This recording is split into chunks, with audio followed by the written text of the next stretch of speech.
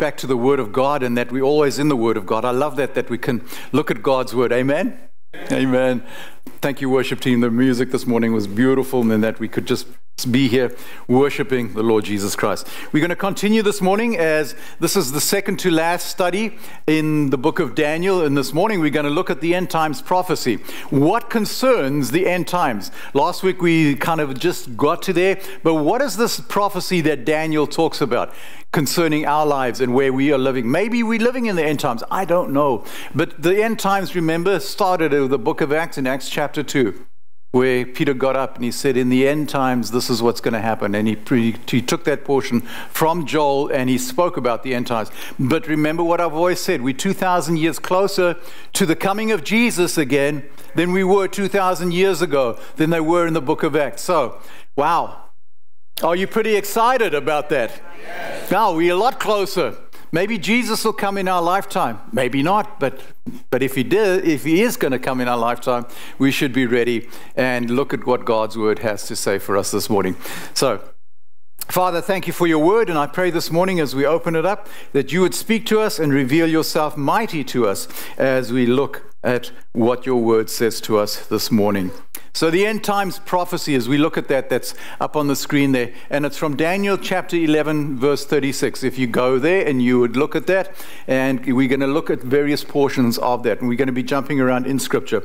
Our text this morning is from 2 Peter chapter 3 verse 17, and here Peter says, I'm writing you ahead of time, dear friends, be on your guard so that you will not be carried away by the errors of these wicked people and lose your own secure footing. There's a warning for all of us as we look at God's Word that we don't lose our secure footing. That footing is on the gospel of Jesus Christ. That we don't slip and we wander away from what God has for us. We always need to be grounded in the Word of God. When you hear something, always go back. When you hear something from this podium or any speaker, go back to the Word of God. Check it out whether these things are truly so.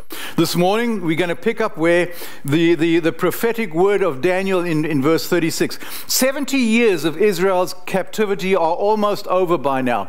That 70 years where they've been in Babylonian captivity is almost coming to the end. And under Cyrus, under Persia, it's almost complete. Daniel most likely thought that Israel was now going to be restored back to its promised land, back to the land that was given to them by the Lord himself. But God sent an angel to Daniel with the news that Israel's future wasn't that bright. Now, imagine you thinking, what God, man, this is going to be great. We're going to go back to Israel, back to our promised land, rebuild the temple, rebuild the whole country, and then you get this message from the angel. It's almost like an anticlimax. It's like you got this big balloon and someone puts a pin in it and goes. We had our VBS this past week, and as I was downstairs, we had all the balloons up there. And as I was taking down, I popped them, and it's like pop, pop, pop. And it's almost what with this vision that we have from God just fizzles out. And I think maybe that's how Daniel may have sensed at that time. In the end time, there are going to be the influence that comes from the former lands, as we read in the Scriptures. The former lands, what were those former lands? And the last empire that we read of in Daniel was the Roman Empire. And it seems as if there would be a revival of, quote-unquote, the Roman Empire, not under Caesar or anything like that, but it seems that there's going to be some sort of revival in Europe. The angel takes Daniel to more than 2,000 years ahead into the future, talking about perhaps where you and I are living today. And he shows Daniel what will happen to Israel, what will happen in the future concerning world affairs. He takes and he shifts the focus from Antiochus Epiphanes, who was this cruel tyrant that set up idol worship in the temple. And he takes that example of his life and he takes it forward to the end. Because there's going to be similar things happening in Jerusalem under this new world dictator, the Antichrist.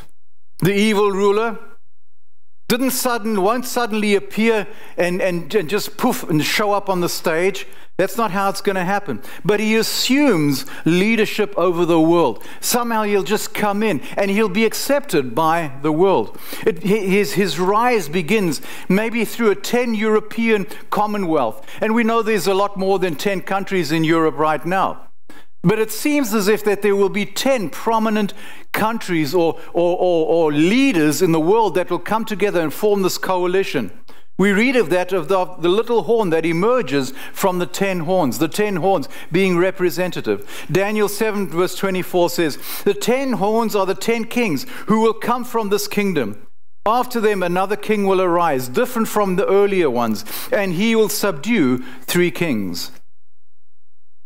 Both the Old and the New Testament teach that a time of great tribulation will one day come to the earth. A tribulation such as the world has never ever experienced in the past. Now there's been tribulation, there's been difficult times in the past, but Scripture tells us such as has never happened in human history before. The interpretation of Daniel's 70 weeks locates this time as happening in the last week of his prophecy. This last week, these last 7 days. The event that triggers the beginning of those 7 years was the signing of a treaty between Israel and this powerful leader. There's somehow a peace treaty that is formed. How that happens, I don't know. This is what a lot of commentators and a lot of people speculate about. But even if it's not exactly like I'm sharing with you this morning, this is how people have interpreted this, and this is how maybe Daniel had seen us. This individual will rule the world for a time and bring about terrible persecution. He'll bring about turmoil and hatred that has never been experienced by people of the earth before. And if that wasn't enough, this covenant that seems to be guaranteed protection for Israel during this time, when it's set up in the temple in Jerusalem, suddenly comes to an end.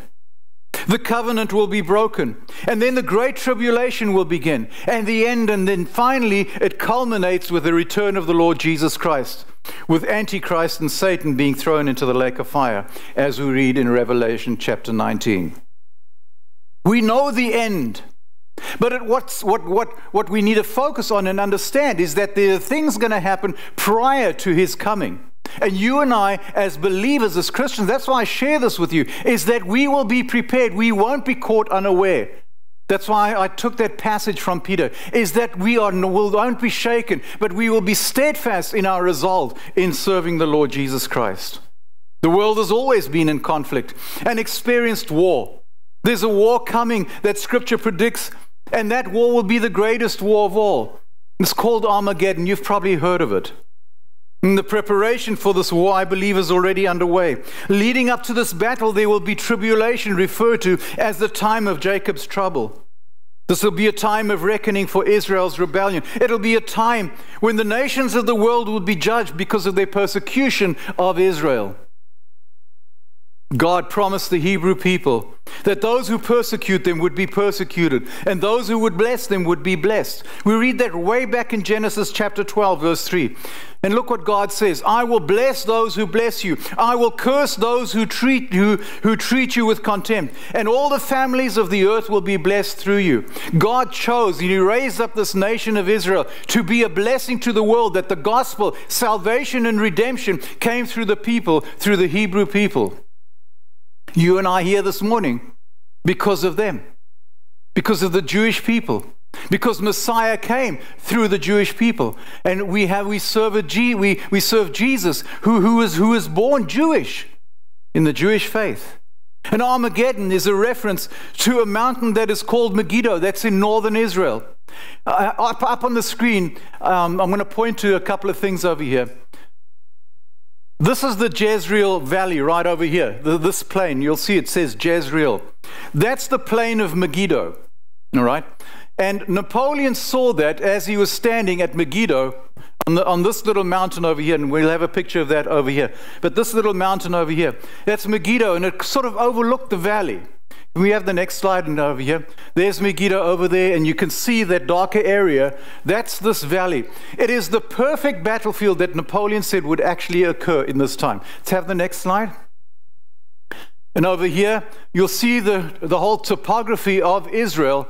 You'll see the Dead Sea, the lowest part, the Jordan River, and then up over here, you'll see the Jezreel Valley where those two lines are. That's the valley where the nations of the north will come and the nations of the east will come. And they will be gathered there in this plain, approximately 200 million people. That's a big army. And this is where Armageddon will take place. A little bit further, Shan. That's what that valley looks like. A perfect battlefield surrounded by mountains in the distance.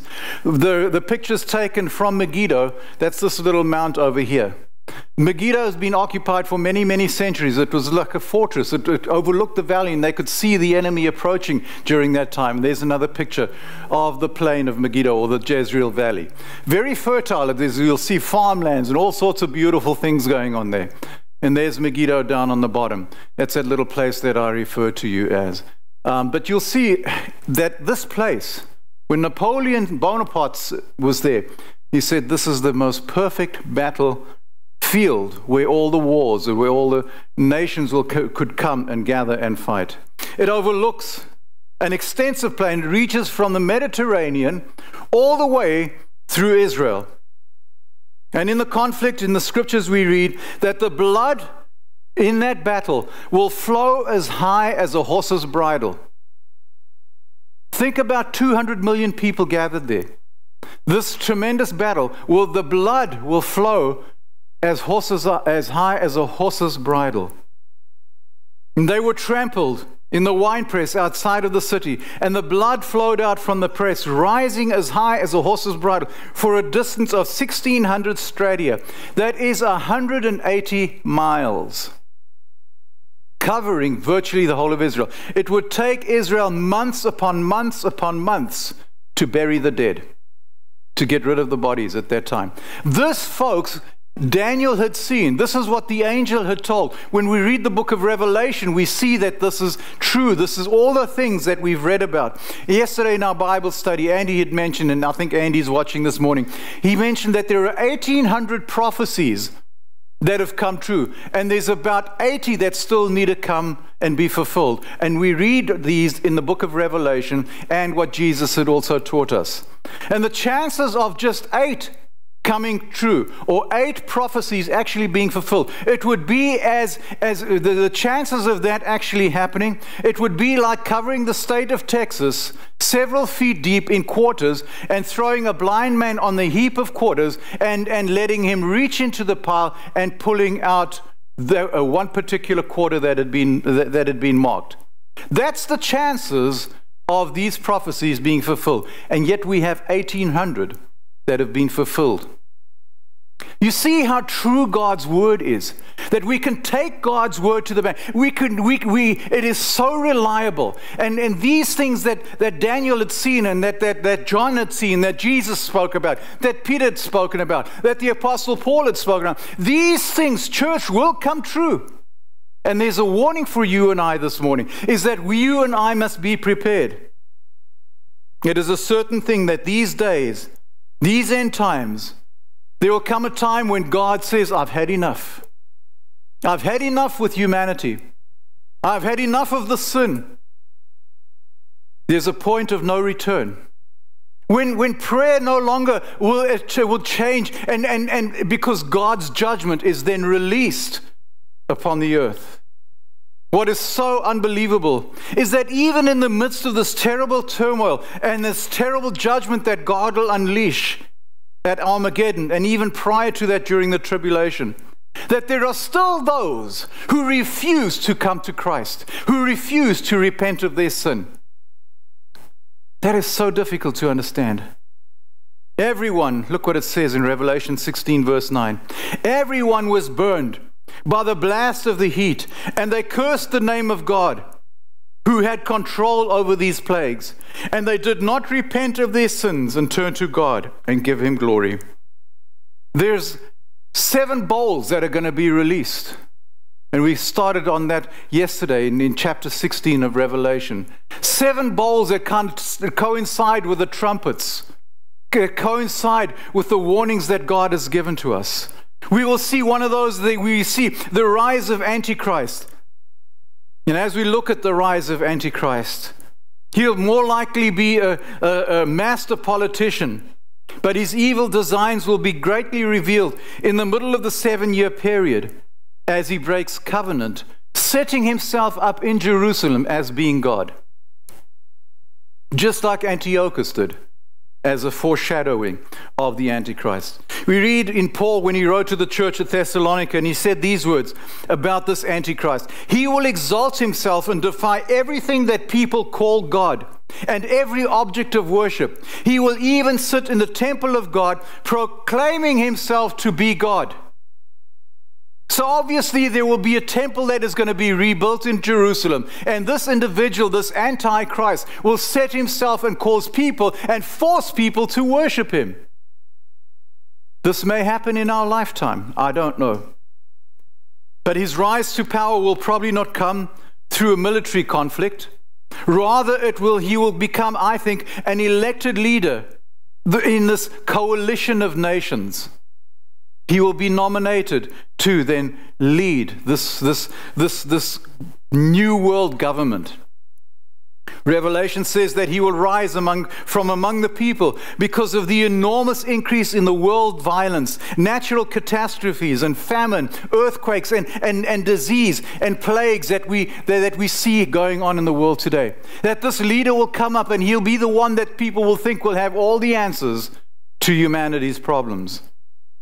People and nations, even today, are clamoring for a brilliant leader who then could come and offer the solutions to the problems that are threatening in the world today. People are longing for that. If you speak to someone, oh, we just need someone, a leader to come and step up and bring us all together in a common unity, in a common oneness. The Antichrist will be that kind of leader, giving people the hope that they've been craving, that they've been longing for many, many years. The Antichrist arises. It'll be a man who then brings peace, and seems to have the answers to the world's problems. But he will prove to be wicked because his basic character is selfishness and evil. There's nothing godly about him. Antichrist will be characterized by 9 traits, and you can write these down as we look at this. He will do as he pleases, as we see in verse 36. He will be totally focused upon his personal ambitions, and he won't be considering anyone else. It's all about him. Remember, he wants to set himself up in the temple to receive worship. He's so wrapped up in himself that he will resist the thoughts and even the solutions and ambitions of other world leaders. He won't even entertain those suggestions. Because of his public support and political power, he will feel that he alone has the answers to the world problems. He will be accepted by the majority of the world.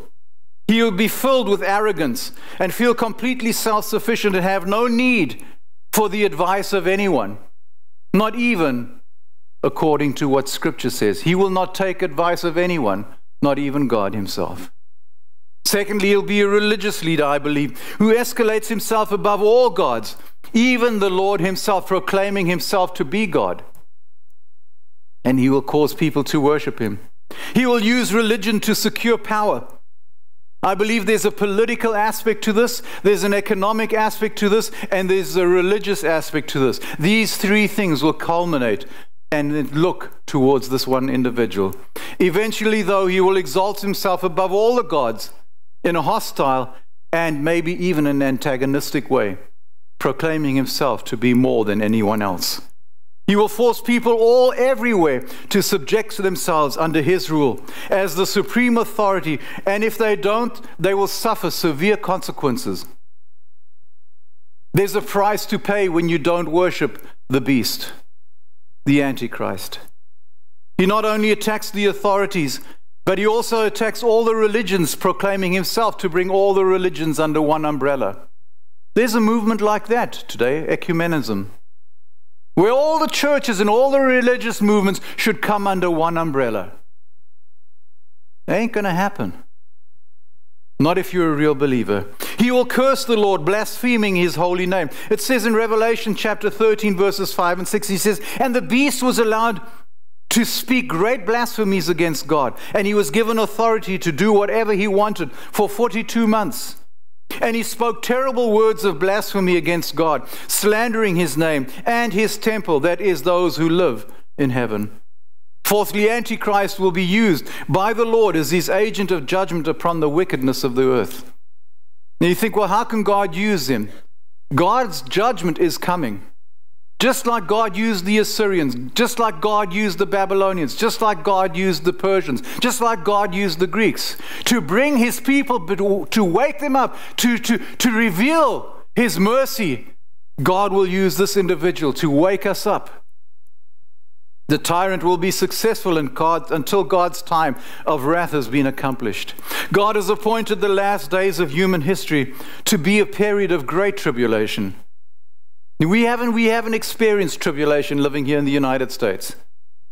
Yes, we've been at war, and we're still at war, but we've never experienced tribulation such as what the Bible describes. He will pour out his wrath as a punishment for all the horrors and the suffering that sin has brought onto the world. God will have enough when he says enough is enough. Antichrist is oblivious to this, that he's being used as an agent. The Lord will even use evil as part of his wrath upon the wicked. God will use Antichrist to deceive people so that they will believe his lies and thereby damn themselves to a lost eternity. We read of in Revelation, in the scriptures, that those who take the mark of the beast will be damned. They will go to a lost eternity. There's no hope of redemption for them. So when that happens, be aware, church. It will be a difficult time. You won't be able to buy or sell. You won't be able to trade. You won't be able to board a plane. You won't be able to buy gasoline. You won't be able to pay your mortgage. You won't be able to do zip unless you have the mark. There's no escaping this for the world. Because people do not believe the truth about Jesus Christ and his holy word, but rather have pleasure in unrighteousness and wickedness. They refuse to repent. Also remember that God is just. He's perfect. Perfect righteousness, but he has perfect love as well. That's why he hasn't come. And we sometimes think, well, Lord, why haven't you come back yet? Because he's so gracious. He wants none to perish, but that all would come to know him and fall in love with his Son. In 2 Thessalonians, we read in the 2nd chapter about this individual. He will use every kind of evil deception to fool those on the way to destruction, because they refuse to love and accept the truth that would save them. This is how people live. They refuse the love of God. And so God will cause them to be greatly deceived, and they will believe these lies, and then they will be condemned for enjoying evil rather than believing the truth. Fifthly, Antichrist will reject the religion of his people. Now, when I read that and I kind of think about why would he reject, so obviously he comes from some sort of religious background, but he changes it. And when people realize that, they'll wake up and they say, my goodness, what's going on? Antichrist will reject the Lord Jesus Christ, having no regard for him whatsoever. People likely, most likely the people, and it says that the person, that the woman desired him, that they looked after him. And it's so natural as we think about that, who is this individual? And they look into the coming. The Jewish people always, the women, wanted to be the ones, perhaps Messiah would come through me. And it was a privilege, even as Mary bore the Lord Jesus Christ. It was a privilege then for them to give birth to the promised Messiah. The point of this prediction is to warn believers that Antichrist will reject the Messiah, totally reject the Messiah, and totally disrespect the Lord Jesus Christ. He has no regard for God. He will reject. He will also not respect any other God other than himself. So all religions will basically be focused upon him. And think back in Daniel when we read that. What did Nebuchadnezzar do? He built a statue.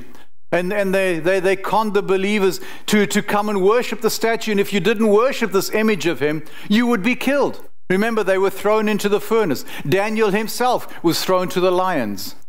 And so we read that. So if it happened to these believers back in that time, it's again going to happen in the future, where this individual, and we read in the scriptures that this statue, this image, he will force people to come and worship it. You see, when he's not in Jerusalem, his image, his statue is set up in the temple, and he'll be bidding and doing Satan's bidding. He will specifically attack the Jewish people and also believers, because God's message came through the Jewish people. and believers who have believed the message. That's you and I, church. He will actually sit in the temple of God, demanding first loyalty of all the human race to worship him. He will demand it. It won't be optional. Should I go to church? Shouldn't I go to church? If you don't, it's history for you. So we are facing, I don't know if it's going to be in our lifetime, so don't give up hope. Remember we sang about the goodness of God, and it's chasing after us. That's God's righteousness. That's God's goodness. And we have God's goodness at our back. In 2 Thessalonians it says, he will exalt himself, defy everything that the people call God and every object of worship. He will even sit in the temple of God, claiming that he himself is God. If you see that happening, watch out. The Antichrist will honor the state as the supreme power to whom all citizens owe their allegiance. There's a movement toward that right now. The European Commonwealth, if you think what's happening there, is that this European market, the central government to run Europe, it's maybe just a snapshot of what's coming. What happens if America joins in with that? What happens if other countries join in under a one world government? I don't know how this will happen, but it could very well happen because God's word says it will happen. His God will be the forces of government, of economic prosperity, and it will be the imperial worship of the state. You worship because people won't have a problem with that because they aren't in a relationship with God. And so they have so many gods in the world, just to add another god to that it wouldn't be a problem to them. After all, the government that brings peace and economic prosperity to the world is the solution to all the problems that have plagued the human race, such as hunger, poverty, disease, and they throw in their climate. You know that England has the first time in England's history, they have a warning for Monday and Tuesday. It's going to be over 40 degrees Celsius. That's 104 degrees Fahrenheit. Never has England experienced such heat. Ever. So things are changing if we look what's going on in the world. First time in history. The majority of people will willingly declare their loyalty to the state, and even before their own gods. Because the state's looking after me. I get everything from the state. That's communism. We spoke about that yesterday. Get rid of God. The state will take care of us. And so the worship of this individual, the Antichrist will demand this worship. But what about those who oppose him? You and I. What will happen to us? We read in the book of Revelation, there are hordes of people, millions of people crying out up under the altar, crying out unto God for God to bring his judgment to the earth. Who are those people? And John asked, who are these people? And the answer to him was, these are the ones who have come out of the tribulation. As a result, Antichrist will launch a vicious persecution against the followers of the Lord. Number 9, Antichrist will gain power both militarily through conquests and peaceful treaties with the world and nations throughout the world. Because he's a politician, such as the world has never seen. Apparently, he'll have the strongest military that the world has ever known. If you think the culmination of all these nations coming together, forming one military might, one military power, what will happen? Therefore, nation after nation will give allegiance and loyalty to him. Nations that refuse to do so will be crushed and be subjected by war. The wars and the military conquests of Antichrist. As we look at this, the events will definitely take place at the end of human history, when Antichrist declares himself and his government to be the supreme ruler and state of the world. The rulers of the south and the north ignore his claims, and they say, well, we're not going to subject ourselves, and they make plans. And we read this in the passage, how they then move from the south and from the north, and they come and want to attack the Antichrist who set up his kingdom in Israel. But they will be defeated. And some say that these are the Arab countries, from Egypt, from North Africa, those countries, and the northern countries, or the northern Arab countries, like Syria, Lebanon, and those countries that are further north, maybe even as far as Turkey. So these countries come against, but they will be defeated. They'll be chased back. Daniel's previous prophecy said that the kings of the south and the north were Egypt and Syria, but these forces might be a coalition of these Arab nations, but he will force them back. Note that he will also invade the beautiful land, and that beautiful land in reference is always Israel. He will set up his kingdom. He's invaded Israel, the Jerusalem, where the temple will be rebuilt. He's invaded that. Perhaps at this point he sees an opportunity to break the peace treaty with Israel through the subjection of its people, and then maybe even through the subjection of these other nations. Antichrist will meet his end, though, and he'll be wiped off the face of the earth in that late great battle of Armageddon. He will have his demise. Hallelujah. And as believers, we know that. And I think he knows it. A growing dissent and opposition to Antichrist will arise amongst the nations during that last 3.5-year period, after the treaty of peace has been broken. Nations in the east and the north will begin to mobilize and march against him. Not the north, and not these ones that we've just spoken, and those that he would chase back, but there will be a further nation, further north and further east. News of this causes him to become extremely alarmed. He becomes so alarmed that he gets mad. He gets enraged. The scripture says he gets enraged. Look what it says in verse 44 of Daniel.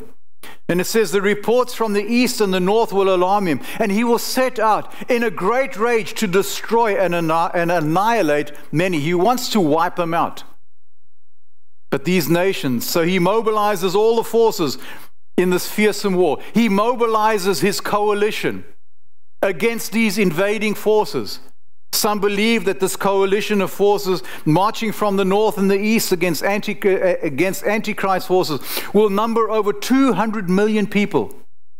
Some think that it's the countries from the east, all the way from Korea, from Japan, and as we go all the way through the Philippines, all the way grabbing people, Pakistan, India, amounting this huge army. Maybe China will come in and join them. And then there's another nation way to the north that we're praying for. Russia. Maybe that's the nation coming down from the north. We don't know exactly, but certainly there are these countries that will form this alliance and come and meet at Armageddon. Then the army of Antichrist will be so aroused by Satan and his fallen angels. They'll be marching out for selfish purposes, for the right to dominate the world and subject the citizens of the world to the imperial governments and rulers. What does China, what does Russia want to do? Rule the world. It's nothing strange to them. India is a very powerful country. You don't hear too much of it. But it's over 1 billion people in India. Very, very powerful nation. Nuclear power. And when we think about that, if these countries join together in a coalition, what will happen? Thus evil will have reached its summit in these two massive armies. At the Battle of Armageddon, neither forces will be marching for justice or a righteous cause. It's all about world domination. And for this reason, the Lord himself will come. He says, that's enough now. I'm done. It'll be the close of human history in this battle. Antichrist will march out from the Holy Land to meet these invading armies from the east and the north, and will take place in the valley of Megiddo, the valley of Jezreel. And as the armies converge, the forces of Antichrist, and we see the sign of the Son of Man appearing in the heavens. Look what it says in Matthew 24. Jesus said, immediately after the anguish of those days. What is the anguish of those days? The tribulation. So immediately after the anguish of those days, the sun will be darkened, the moon will not give its light, the stars will fall from the sky, and the powers of heavens will be shaken. Now, this is all allegory, but when you think about what these things could mean, I'm not going to speculate, but I can think in my mind what these things are. Stars falling from heaven, missiles, I don't know. Earthquakes, and the world will be shaken. And then at last the sign that the Son of Man is coming will appear in the heavens, and there will be deep mourning amongst the people of the earth, and they will see the Son of Man coming on the clouds of heaven with power and great glory. Those nations that are gathered there, suddenly they realize, whoa, what is this happening in the heavens? And guess what? They will form together and unite. The enemy of my enemy is our enemy. How does that saying? Your enemy is my enemy, and then we have a common. And those forces will then unite against God's heavenly forces. It doesn't end there. These opposing armies that wanted to fight against each other now want to fight against the Lord. But the Lord Jesus Christ with the heavenly host will descend from heaven, and he will, with the breath of his mouth, defeat these armies and take the enemy captive. We know how it ends. And that's what we hang on to, church. That's what we know will happen as believers. The wicked tyrant and the most evil man that the world has ever known, that has ever walked the face of the earth, will meet his end and die when the armies gather in this great battle. Antichrist will not die by the hand or the weapons of man, but he will die by the hand of the Lord Jesus Christ himself. Scripture clearly says that he will die by the Spirit of the Lord's mouth. Daniel 11 verse 45, he will come to his end and no one will be there to help him. They cannot help him. Not all the armies of the world could even help him. It will be the Lord's spoken word and the glory and the splendor of his presence that will strike Antichrist down. In 2 Thessalonians verse it says, and the man of lawlessness will be revealed, but the Lord Jesus will kill him with the breath of his mouth and destroy him by the splendor of his coming. Wow, what an amazing event. Antichrist and the false prophets, they will be cast into the lake of fire with the devil and the horde of his demonic fallen angels. In the 19th chapter we read, and the beast was captured, and with him the false prophet, who did the mighty miracles on the behalf of the beast, miracles that deceived all those who had accepted the mark of the beast and who worshipped his statue. Both the beast and the false prophet were thrown alive into the lake of fire. Now I kind of thought about that. Well, didn't the scripture just say that he was killed? Yes, but you can't kill a spirit. And they will be tormented forever and ever and ever. There's no such thing as annihilation, as a cult out there teaches. But it will be persecution, tribulation, fire and brimstone and sulfur forever and ever. Eternal separation from God. That's not what God has planned for anyone. God never has sent anyone to hell. They choose to go there on their own accord. But because of God's righteousness and his perfect justice, he has no choice but to say, there's the door. Leave my presence.